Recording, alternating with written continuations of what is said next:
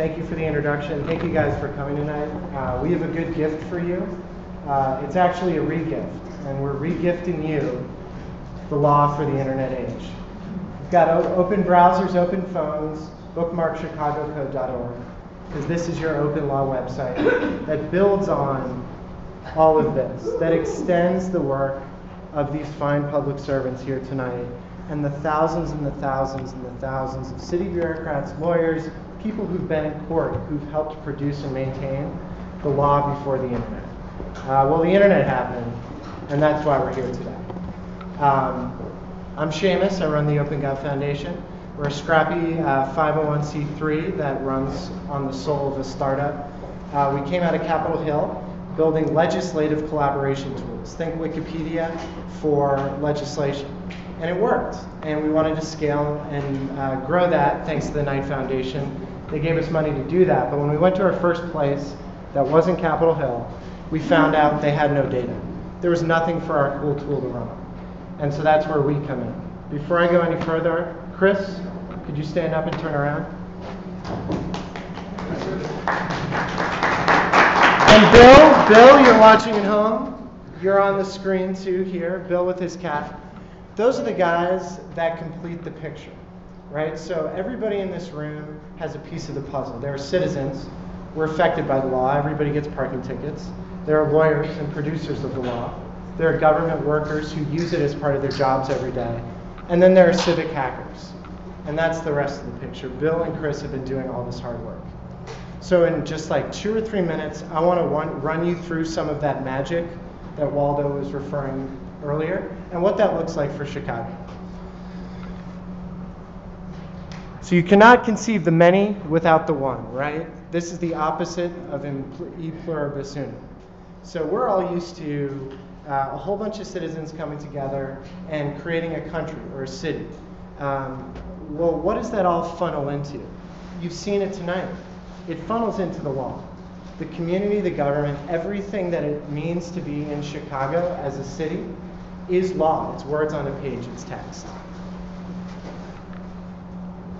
And this is where we start. So Julia talked about American legal. This is American legal. So this is where we start. You've got a website, it's up there, it's on the internet, it's running off this data, it's somewhat accessible if you know what's there to find.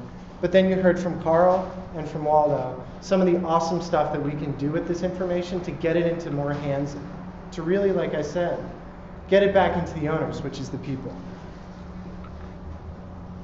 So we took that and then took the PDFs Carl talked about. So that was the second starting point, right? You turn paper to the internet, the easiest way is the PDF. Now PDFs suck. We all know that as developers, hackers, this is the bane of my existence. But for a very long period of time, it was the best technology available to get that onto the internet. And for some people, it still is the best way to consume information. So we're leaving PDFs, but that's what we start with. Then, now here's some of the who referred to the magic? Did the magic man leave? This is what some of that magic looks like. This is the XML state-decoded format that the genius Waldo created for the first time. No genius has ever created anything in XML. Touche. What you're looking at here is literally the structure that you would see if we opened up the binder. Who knows? This might not even be the law. Oh, no, it is. You see structure here? Well, we've translated that into computer code. It's the same thing. The source code for any community is the law itself. So all we are doing is translating that into a format we communicate with today, which is digitally and the internet. And then boom! After all of that magic happens, Chicago Decoded, chicagocode.org. This is the beta version, or the MVG. What was that? The minimal viable gift that we are giving back to the city of Chicago. It's state-decoded 0.6. It works. It's all up there. It's all delicious open data, XML and JSON. But where does this go from here? And that's really why we're here tonight, and we're going to be here tomorrow. This is a thing, right? Chicago is the leader as a city in the country. I think that bears repeating. Chicago is the leader as a city government for the entire United States. That's really cool. Now, before I go any further, I gave you guys a gift here at the outset with the URL, chicagocode.org. You need to give me a gift here. I want everybody to wave here for a second, please. Wave at me. Everybody in the room. Come on, come on, come on. Beautiful, thank you. I can then take that back to other cities and show that there are people in Chicago, from the city government, from American Legal, from user groups, citizens, civic hackers who care enough to get this off the ground and working. Because as you heard from Carl, as you heard from Julia, and as you heard from Waldo, there are some significant barriers. There's a reason why the law is inaccessible in a lot of places today. Many of those reasons are very good, but what we're trying to do, me, Chris, and Bill, is to take the magic that's happening here with chicagocode.org and with you guys in this city and spread it like the Pied Piper around America. And you guys waving is going to be the first thing that I show people when I walk into the room. Because there are people like you in every city, they just don't have the tools. So we got Virginia Code, Florida, Maryland, Baltimore, San Francisco, Philly, Chicago. Those are all out there being used. In progress, LA, Missouri, Boston, the United States of America, New York, Texas, Colorado, Denver, Las Vegas, Iowa, California. These are all in process and coming soon. This is the literal upgrade of all of the laws in the United States so that developers, some of whom are in the room, can do whatever the hell you want with that data. Incorporate it into your apps. And so that folks within the government and the legal community who use the law in these cities now have a website that works just as well as Google for that information that was locked in paper or locked in that box. So this is this is the 0.8 version that Waldo talked about. I'd like to show it off how pretty it is. You saw where Chicago started, right? So this is the 0.6 version, chicagocode.org. And then Waldo made it way sexier. Like this is starting to look like a modern website you might actually visit and might actually get something out of, right? This is the iterative development process of the state decoded and of law today. Now what's next? Neighboring, right? We live in Cook County, or you guys live in Cook County. So we've just got the laws of the city and the rules of the city up there.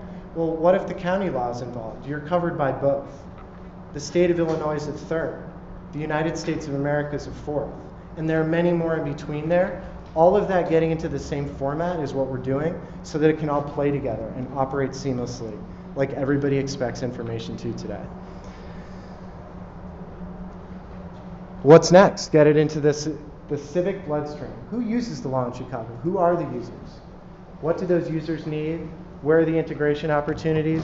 And how can this improve Chicagoans' daily lives? And that's where I think I'm going to end here. Dan, you guys are lucky to have Dan, because he gives a you-know-what. And he also goes around the country bragging. But when he pounds into all of those tech conferences and all of the people that come in just thinking zeros and ones, is that the whole point of all this stuff is people's daily lives. There are folks out there who need legal assistance, who can't afford it. Okay, we're presenting the law to them, or presenting it to folks who can simply link to it, right? Our first users are legal assistance firms who work with poor people, who work with folks who can't get a lawyer. They spend all of their day messing with PDFs, messing with big binders of the law. And that's where it matters, right? Everything we've talked about today to this point has been pretty damn academic. The clerk's office, they're doing all right. You know, we're doing all right. But the people who really need this stuff on the front lines aren't. And the ability to text a link to a client whose kid might have just been arrested, that's where we're going to. Now, we don't know how we're going to get there, but that's why we're sort of regifting, roping you all in to that process moving forward. So you see the minimal viable product. We're going to get it up to the 0.8 version, that sexy blue version that you saw for Baltimore that Waldo's doing. But then it's really going to be our shared responsibility to change the way that government works, but change the way that government produces its most important data set, which is the municipal code. Thank you.